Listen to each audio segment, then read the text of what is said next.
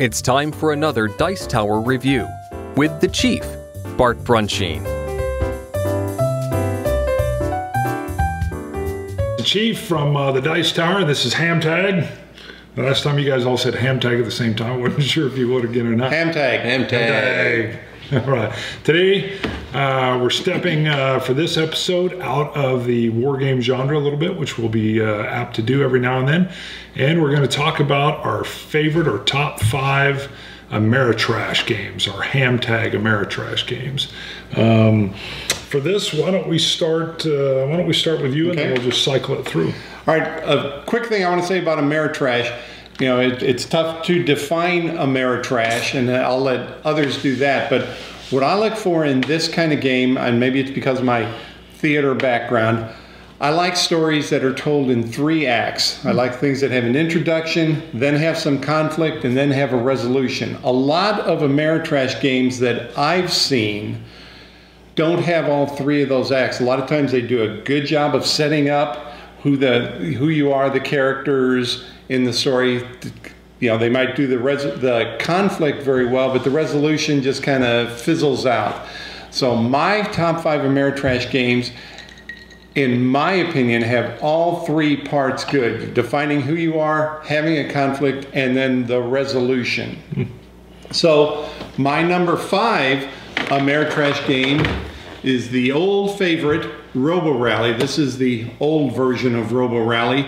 This is a computer programming game where it's a race game where you program your robot through a maze in a factory. You program 5 moves ahead, and that might be, you know, move ahead 2 spaces, which gets you on a conveyor belt that moves you over 1, so you can turn left, move forward, turn right, back up 1, as you're moving from point to point to complete the race.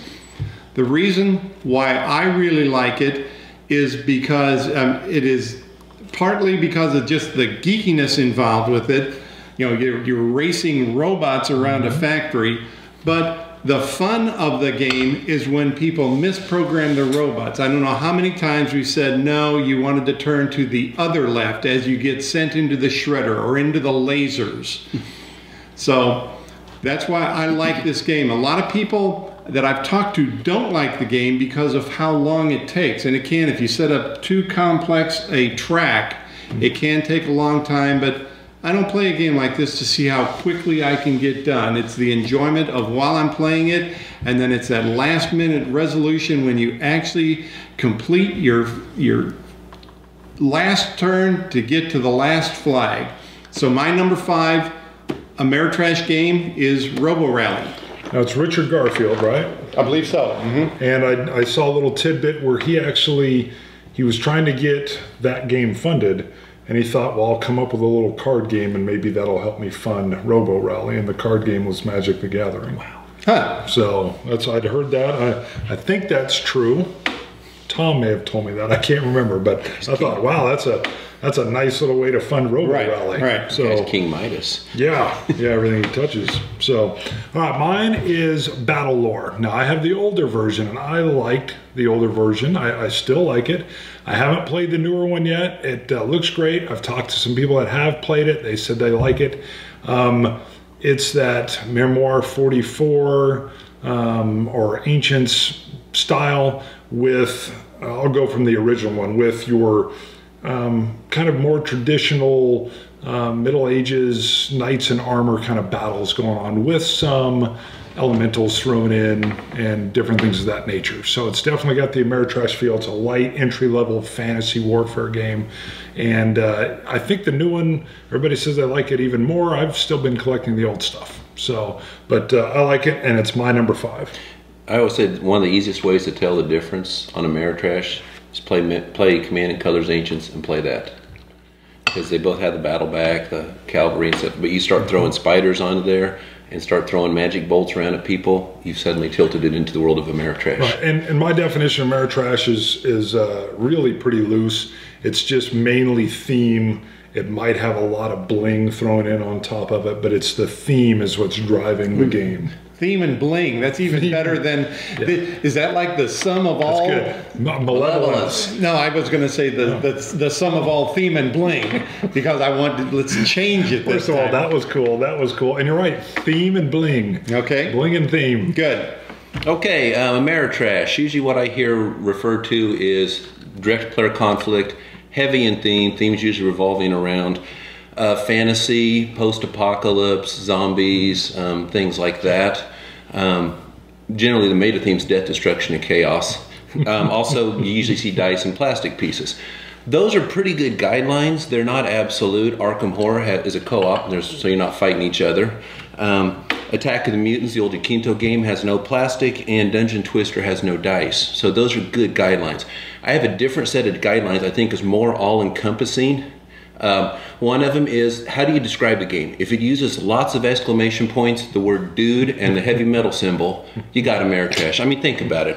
I just got this third pink building in my tableau. That gives me 4 extra victory points. As opposed to, dude, I've totally squashed your zombie squad with my cybernetic dinosaur. Okay, the other one is... I like tableaus, just so you know. If you have the word tableau, it pretty much Just can't be saying, I'm a fan of a Ameritrash. tableau, but go ahead. The other one is, if you were, what's the soundtrack that best captures the essence of your game? If it's Kenny G, you got a Euro. If you're playing Ameritrash, it's Motorhead. So He's picking fights today. He's picking fights. He's trying. He's trying. With that said, my number 5 game is Claustrophobia. It's by, I think it's Asmodee. I don't know how to say it. Asmodee? Yeah, it just makes me laugh every time I say it. It's designed by a dude named Croc. I don't know if he's behind the slow cooker or the ugly shoes. He's just a famous designer. The game revolves, you want to talk cool themes, it is about going underneath the tunnels of New Jerusalem in 1600 to fight the hordes of hell. I mean, how awesome is that? You got the Redeemer, this holy man, and his condemned warriors. And they all go around with these shovel pickaxe looking things and blunderbusses and beat the snot out of demons and troglodytes. It is incredibly awesome. It has the tile laying thing. If you've seen Doom, the board game, much better game, by the way. You flip the tiles, it's always, there always be rules on it. The demon player's going to lay the orientation. Real simple combat system, very elegant, simple, plays in about 60 to 90. Excellent game, and an awesome expansion. I just landed it. It has Hellhounds. I mean, how awesome is Hellhounds? See, that's the thing about these games. The words awesome, dude, and because it rules are generally come up. Why'd you do that? Because it rules. It doesn't have to be a realistic. It just has to be awesome. So that's my number 5, Claustrophobia. I'm going to say again, first of all, you really need to come to a con because you're going to have your own fans there, and now you're going to have your own, like, haters. So you need to come to a con. They're almost made for you. Dude! Yeah. You got to be there. Okay, my number 4 game. Hellhounds. Hellhounds. My number 4 games is Dinosaurs of the Lost World, another old game, but this is a real storytelling game. There's a roll and move mechanic. Your explorers trapped on a plateau with a bunch of random locations scattered around there. There's a roll and move that limits how much you can move on the plateau, but you find different things. You find the Apatosaurus swamp, you find the geyser, you find the lava pit.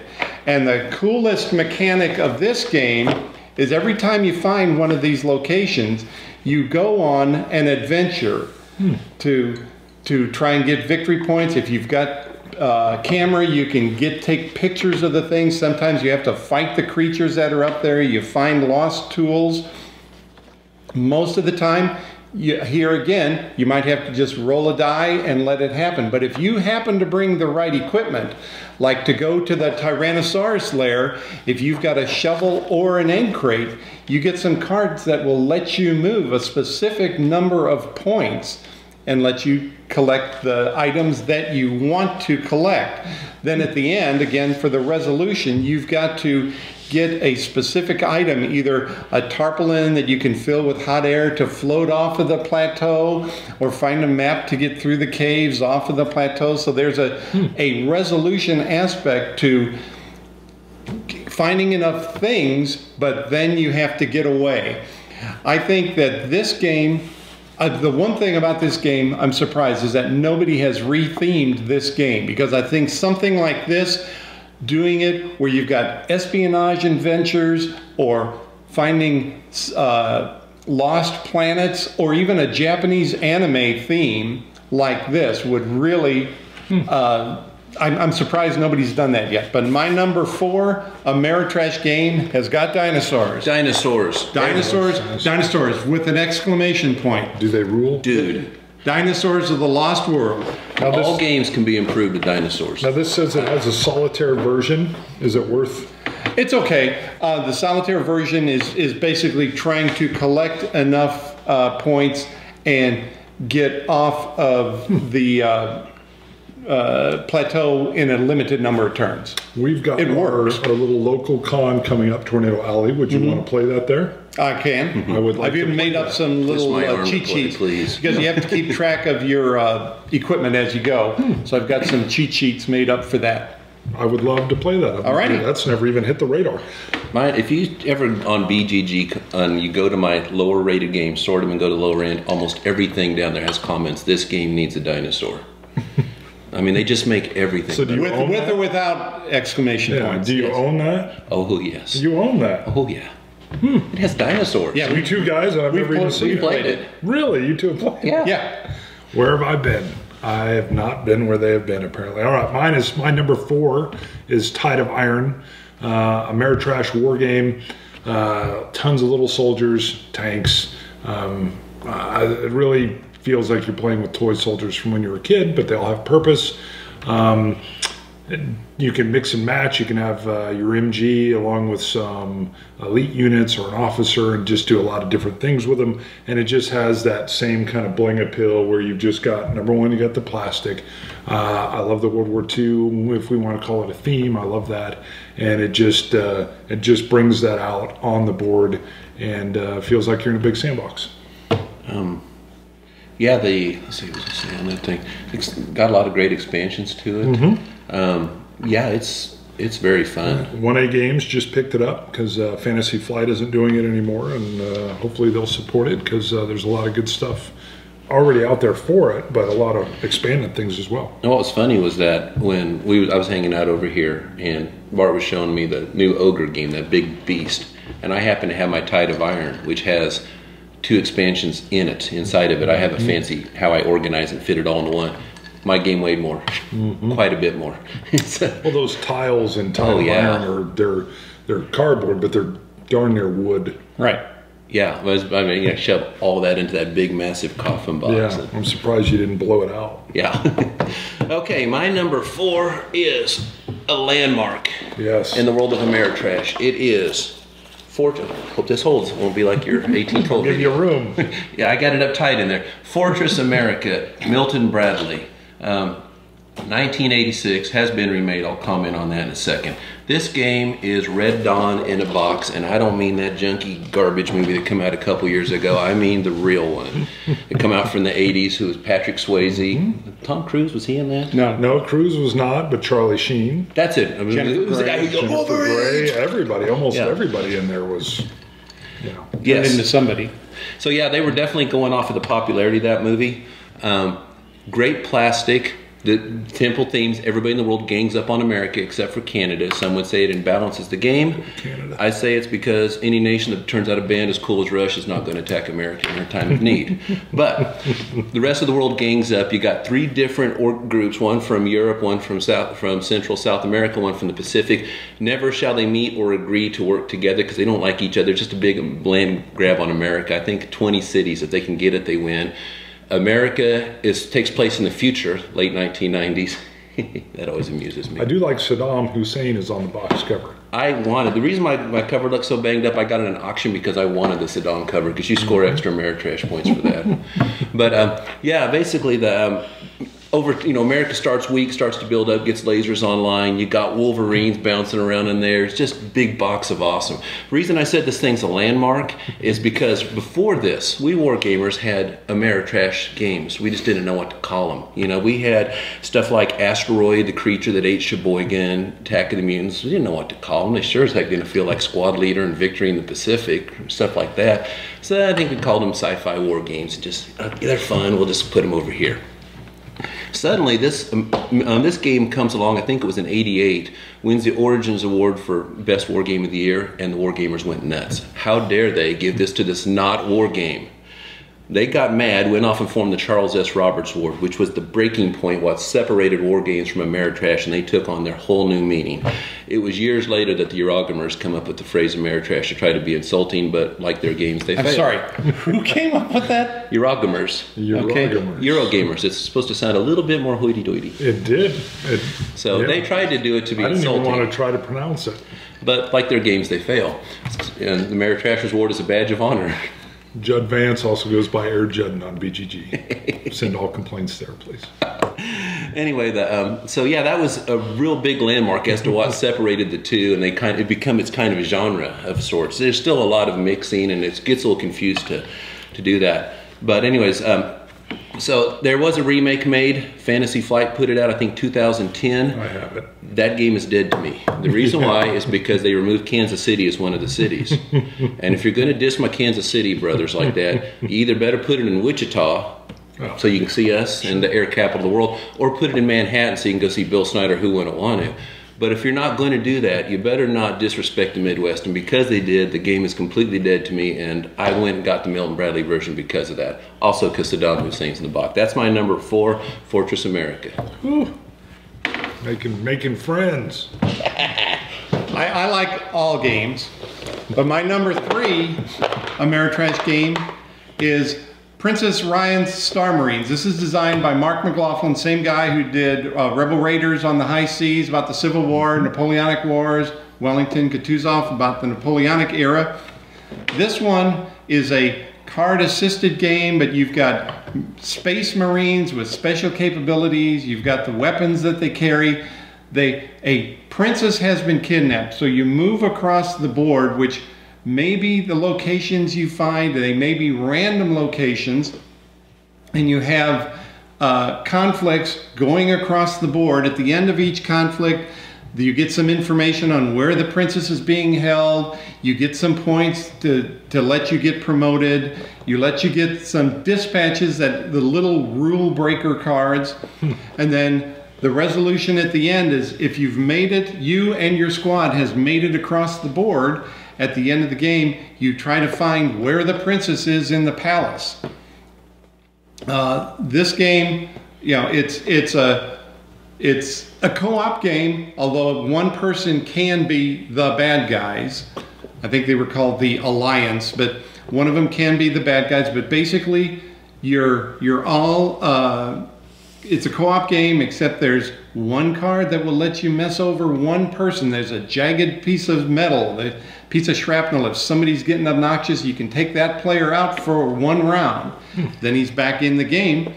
The one thing, the rules are pretty poorly written. They call for a lot of house rules. The other thing is there can be a pile-on mechanic for the winner, because if you win a skirmish, the rules as written say you're the person that gets the information on the princess, you're the person that gets the dispatch, you're the person that gets the promotion points to buy more weapons later. We find that it plays better if you split those things up. Let whoever played the best character decide which one of those 3 things he gets, then the second gets, third gets the remain, so that you share the wealth so everybody stays a little more even. But this game, Princess Ryan Star Marines, is my number 3. I've still seen it available in some friendly local game shops. For how much? Retail price. Really? The one I'm pretty sure the one I saw down in Oklahoma City at Game HQ, I think that was still at retail price. Yours is in good shape. Did you buy this originally? Yes. Oh. See, I didn't know you had this either. I've always kind of wanted to play it. We can do it sometime. Huh? You haven't heard of it? Yeah, I've seen it, and I heard it played well with a few issues, but... It plays well. The rules are the problem. Huh.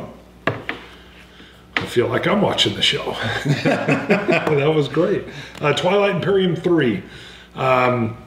It's got the Euro, kind of some Euro mechanics mixed in, but man, it's I don't throw epic around too much, but it is an epic game.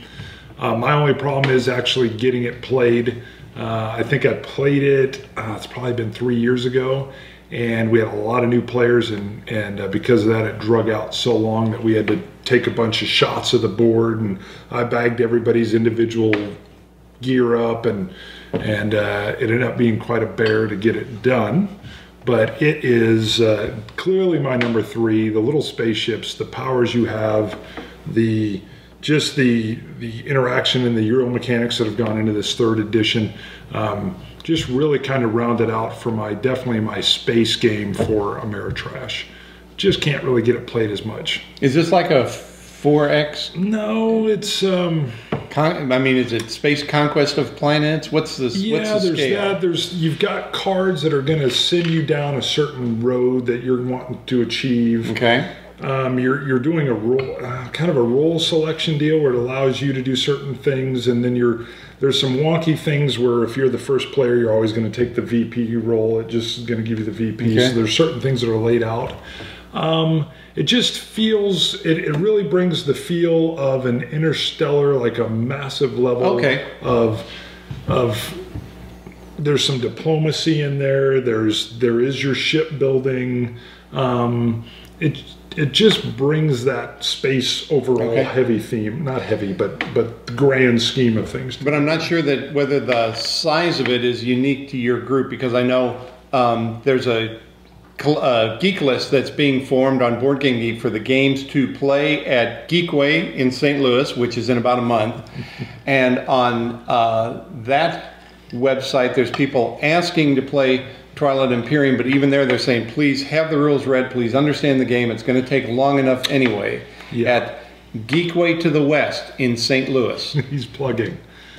That's good. It's a game plug. Yeah. So it really I haven't played it in so long because of that, but every time I've sat down, it just really hits the theme home of that grand space. You know, I'm a little planet and I'm moving out. There is exploration, but I wouldn't really call it a 4X game. Maybe I'm wrong on that, but all right. Okay. By the way, I will make the disclaimer. I poke fun at Euros. I don't hate them. I have some. I think some are okay, some are not so okay. Yeah, but I poke fun at the MNKU, even though Will Chamberlain's my favorite player of all time. So. Yeah, you love party games. That one he doesn't. I'd rather play 1,000,000 euros than I'd rather play €1 million! Exclamation point. Yes. No.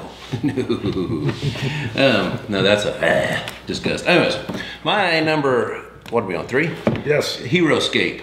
If you can play this dude, I mean, without saying dude, and flashing metal signs, and using the word epic and awesome, if you can do it without it, check your pulse, because you gotta be dead.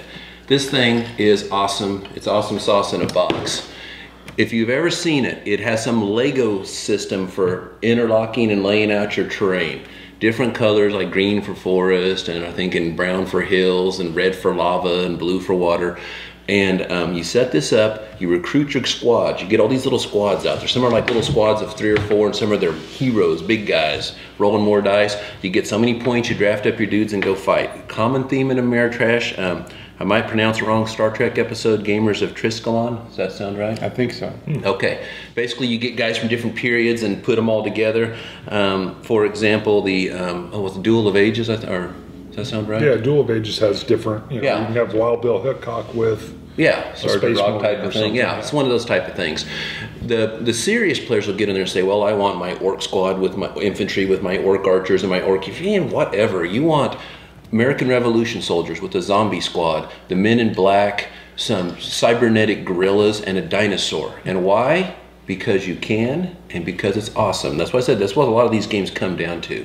Very simplistic combat system, not a lot of depth there, but it is just so awesome to play and look at. It's incredible. I think it's out of print, costs an arm and a leg.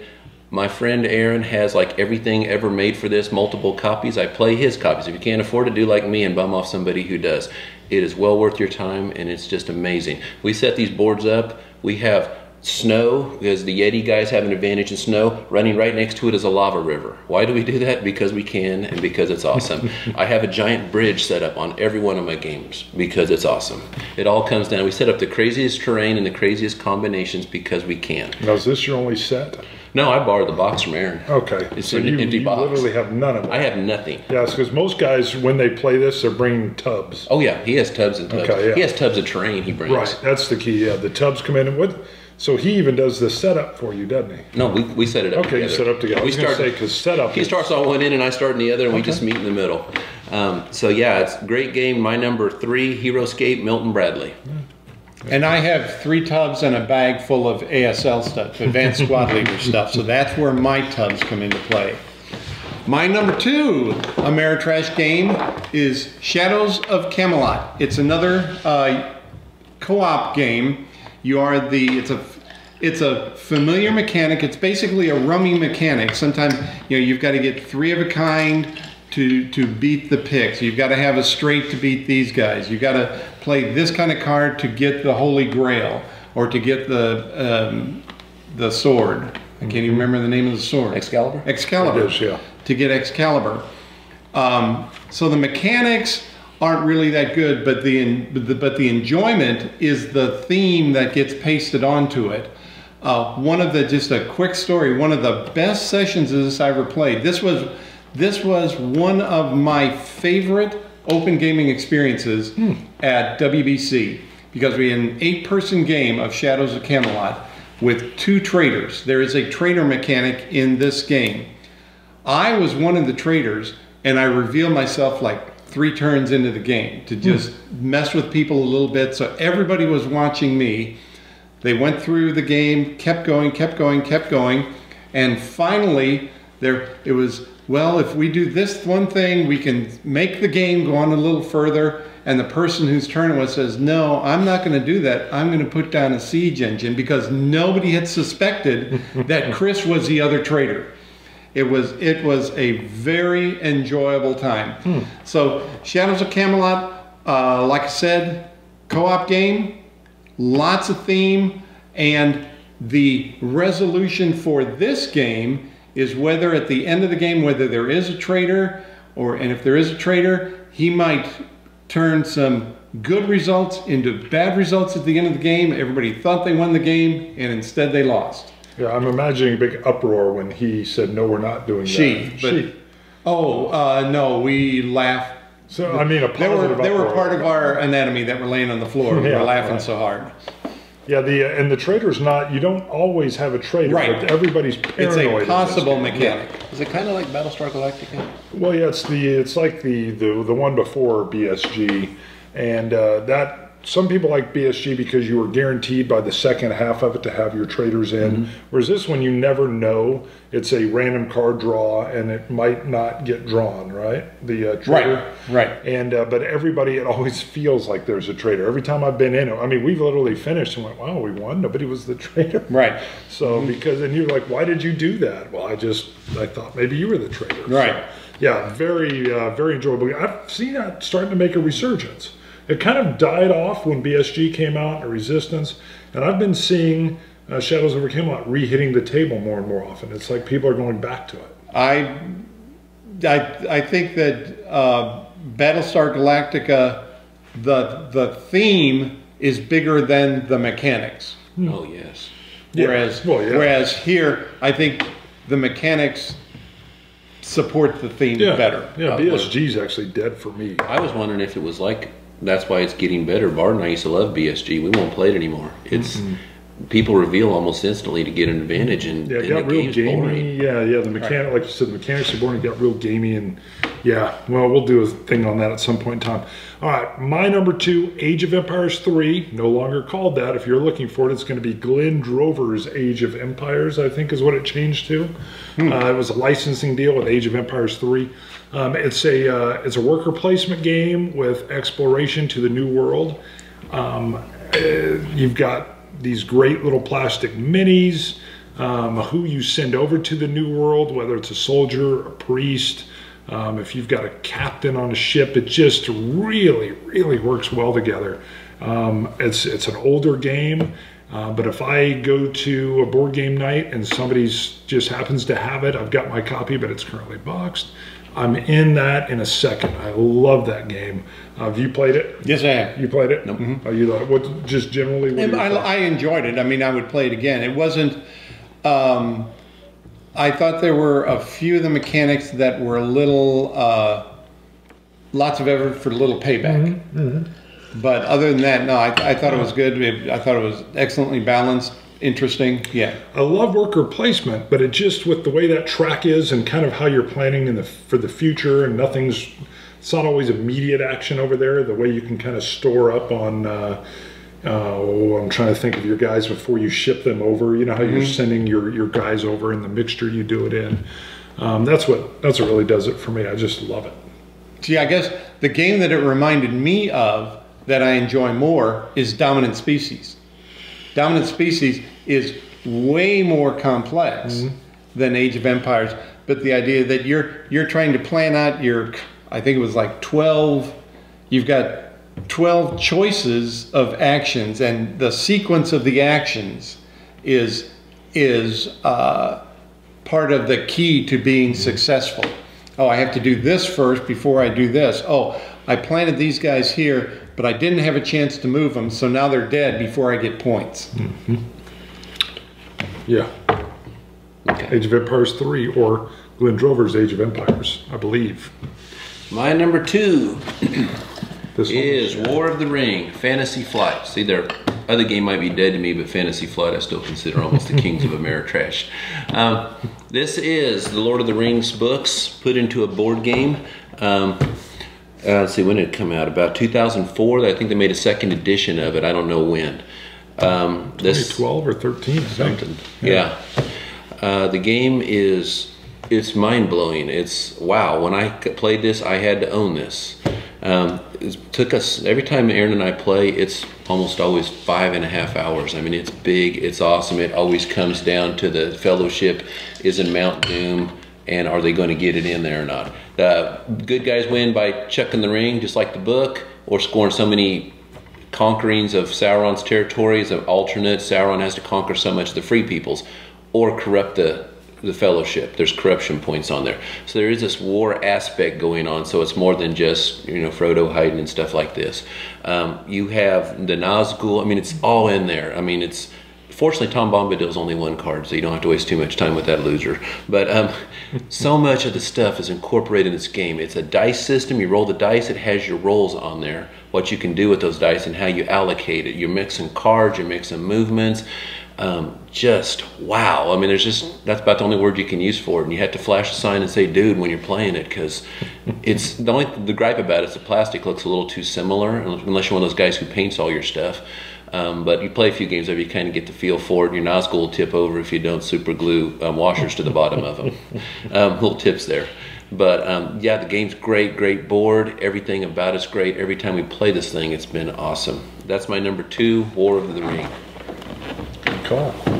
All right. Now my number 1 is probably a game that, again, many people have not heard of. This is a game called Moonshot, the game. We found it, it used to be sold at the Kansas Cosmosphere, which is where Liberty Bell 7 was restored and is now on display. That's our local space place. Moonshot is a game where you are trying to complete the Mercury, Gemini, and Apollo missions in order to gain, when you complete 6 missions, you can then try to go to the moon.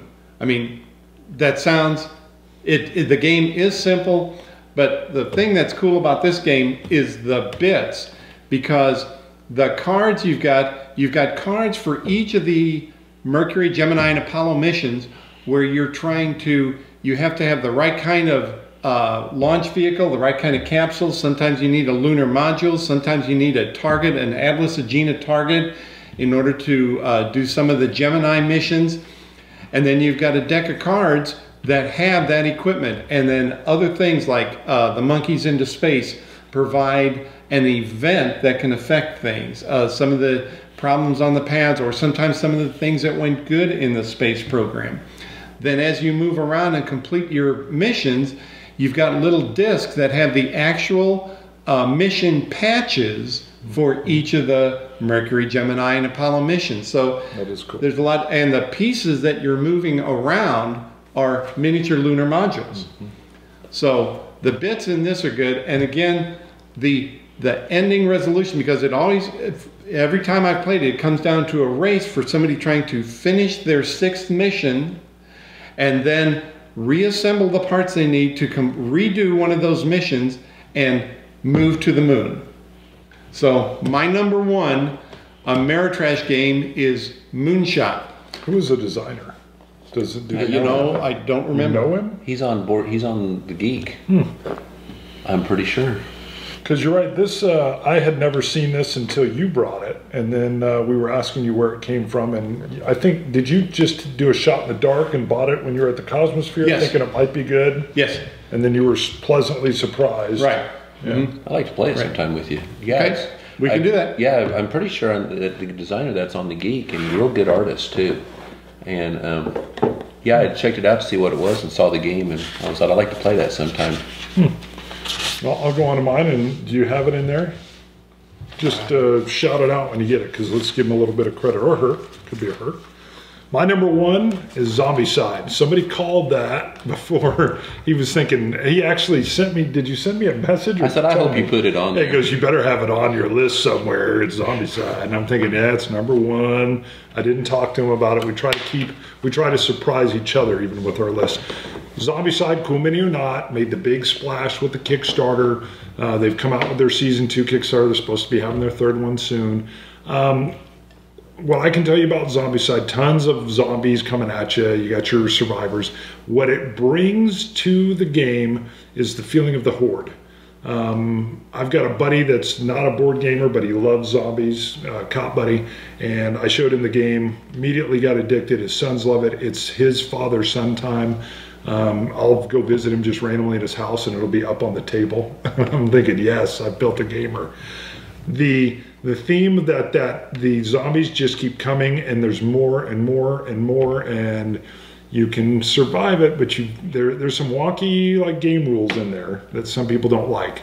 But it definitely brings you that feeling of the impending horde that's coming down on you, and it starts slow and almost has that thematic feel where it ramps up, and by the end of it, I've got guys that I'm not even there playing, you know, I'll be at work and I'll get a text and it'll be a photo of 2 survivors surrounded by 30 zombie models coming in, and I'll be like, did you make it out? You know, I mean, so it really just brings that theme in there. And before we're done, I'm curious, I want to know some stuff about your theatrical background. Okay. I didn't know that from you. Hardcore engineer, like you wrote aviation manuals right. on mechanic for U.S. Air Force manuals. Yes, I mean, the theatrical thing surprised me. So, Zombicide, if you want the feel of a horde coming after you, and you're battling through, try Zombicide. You know, it's blown me away. You'd think it'd be easy, but almost every zombie game I play sucks. I mean, I hated all things Yeah, zombie. I was disappointed by several. Yeah, the Last Night on Earth was okay. It felt just like the Touch of Evil, though. Same game, just different plastic. Okay. And there's only 2 that stood out, and that one I just played for the first time last weekend. Zombicide. Yeah, and the better you do, the more they come at you, and you better get all your people up to the next level on your how many zombies you kill. Because we had one person shoot ahead, and they just started hoarding us, and we weren't ready. Right. The other was Dawn of the Zeds. Those are the only 2 that ever stood out that, wow, I haven't played them all, but I've played a decent amount. And Aaron and I have both been kind of blown away. Why do zombie games suck? It's such low-hanging fruit for it. And again, to me, that's kind of what I was talking about with the 3 stages, the 3 acts. You know, the first act, here's who we are. We're stranded here. And then there's conflict, you know, the conflict of how do you deal with these zombies that are coming at you. But the resolution of it is just like, we're killing more zombies. And what did we do this turn? We killed more zombies. I agree with you 100%. Zombicide definitely brings that slow build, and then you have that crisis near the end, and then you hopefully achieve. It's mission based, where you've got a mission to achieve, and then do you achieve it? Do you bring your people with you? It's something to talk about later. I even do one thing where we're all added in, and I'm going to do it at Tornado Alley. I will have note cards that'll have real basic things on the back of them, like you may get the card that says, for a story plot line, whoever's seated to your left, you're going to follow them around. You have an affection for them or whatever. Sounds like asteroids. Yeah, well, it just brings them in. Or yours might be, you are a hoarder of food. Usually food means very little in zombie side, but you're getting them. It's almost like a bad thing because you didn't get a weapon. But you're allowed to keep 2 things handed, but your other 3 spots, if you find food, you will grab the food. And so it's just kind of a little thing I'll throw in there to kind of... Can I be the person that uses too many exclamation points? Sure, yeah, well, I'll make one in there. Maybe you'll get it. So you might get it randomly. Okay, my number 1 has a little bit of a backstory. When I was about 2009-10, I just got back into board games. Geek, discovered these guys, just gaming with the Wichita Gamers. I had pretty well given up hope that I was ever going to play my old Avalon Hill games, you know, Battle of the Bulge, Midway, stuff like that. It was all Euro, and I thought, hey, these things are so neat, and cubes and wood and mounted boards, and they look so nice, and they're such a mathematical exercise. Let's go to what you do like. Well, I did like them. 2 things woke me up from that. One was I played an abomination called Agricola, and it changed my view forever. Number 2 was... you have to have something to fill in for that. So I asked my friend Aaron, I said, what is this Ameritrash I keep reading? He talks theme and all this stuff like, you know, dice and conflict. He said, tell you what, I'll bring a game next week. And he brought this game, changed my life. Nexus Ops, the most epic, awesome piece of Ameritrash ever made. It has everything you could ever hope for. If you want to talk plastic, you put these things under a black light and they glow. How awesome is that? How many exclamation points did I just use? Anyway. Plays about 90 minutes, 2, 3, or 4 players equally well. Simple combat, simple game. The rules are forever burned into my brain, and it didn't take many plays. It's just it's so easy and elegant in its Ameritrashiness. I mean, the pieces in the game, you got spiders, dragonflies, dinosaurs. They call them lava leapers, but they're really dinosaurs. You got these little robot guys making the first down and the touchdown symbol. If you're a KU fan, sorry, you probably haven't seen it. You'll just have to take my word for it. But the plastic is awesome. Everything is awesome. Every game changes because the map's entirely different. This is the ultimate quintessential Ameritrash. It meets all defined definitions of Ameritrash. Theme, dice, let's see, the plastic bits, the Motorhead, all of that. It's all in here. Even lesser known ones. I mean, garish artwork. If your box cover looks like it was made by Napoleon Dynamite, you're playing Ameritrash. Look at the name, Nexus Ops. There's no dinky donkeys and hey, that's my fish and things like that. We got Chainsaw Warrior. We got Nexus Ops. We got Monster Apocalypse. I mean, look at, when you play Ameritrash, you don't go on an Ops, you go on a Nexus Ops because everything about it is epic. That is my number 1. There has been a remake made. The pieces do not glow. Is it dead to you? No, it's not dead. They did not diss the Midwest. I would definitely play it. I preferred this because I like the glow-in-the-dark plastic. Right. I was sure that one was dead to you. And before we get asked, hey, where'd you have this? I had a hard time keeping Monster Apocalypse off of this list. I tried so hard. I mean, when you can grab a monster... But you managed to squeeze it in, didn't you? Yeah, when you grab a Cthulhu and slam him into a nuclear power plant, how awesome is that? But I was like... I had like 3 I couldn't quite squeeze in, so we're going to get hammered about that. And Earth Reborn is too hard to put together, the map. But now, we did consider it. So let me ask one thing about Nexus Ops first. It appears to me, from my uneducated eye, that the 4 players are they're all the same. Is that true? Well, you draft your armies. You mine points, and will give you these pieces called rubium. It's money, and you can buy points. The different ones have different advantages and different costs and different abilities, and you will draft your own army up. So while you're trying to mine and keep your money going, at the same time you're trying to meet your objectives. You get dealt a card every turn, and might say if you control more of the rock plains, you get 2 victory points on your turn. So you can go out there and smash them, or kill a rock crawler in a combat, you get a victory point. First guy to 12 wins. Okay. So you got these secret objectives going on. So this is it sounds like a combination of Small World and Space Empires. Space Empires 4X or the original Mayfair? Space Empires 4X. Okay. Theater. Just said, after I graduated from college and moved here to Wichita, in some of my spare time I did some local theater. Done The King and Cinderella, The King and the King and I, done some melodramas for comedy, did a couple seasons of Shakespeare in the Park. Really?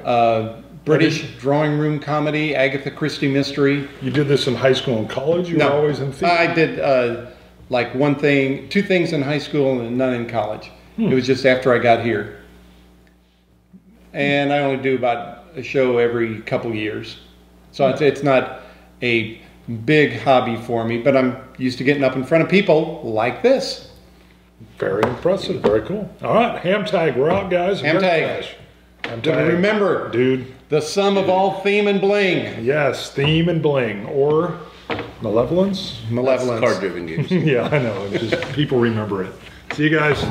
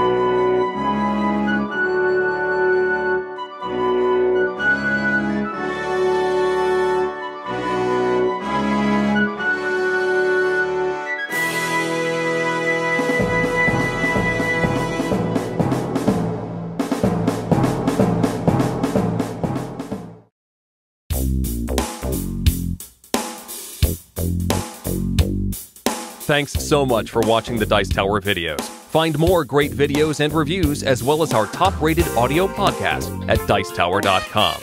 You can also find other great shows at Dicetowernetwork.com. I'm Eric Summerer, and you've been watching The Dice Tower. The Dice Tower is sponsored by Cool Stuff Inc., where you can find great games for great prices. Cool stuff in stock. Check them out at CoolStuffInc.com.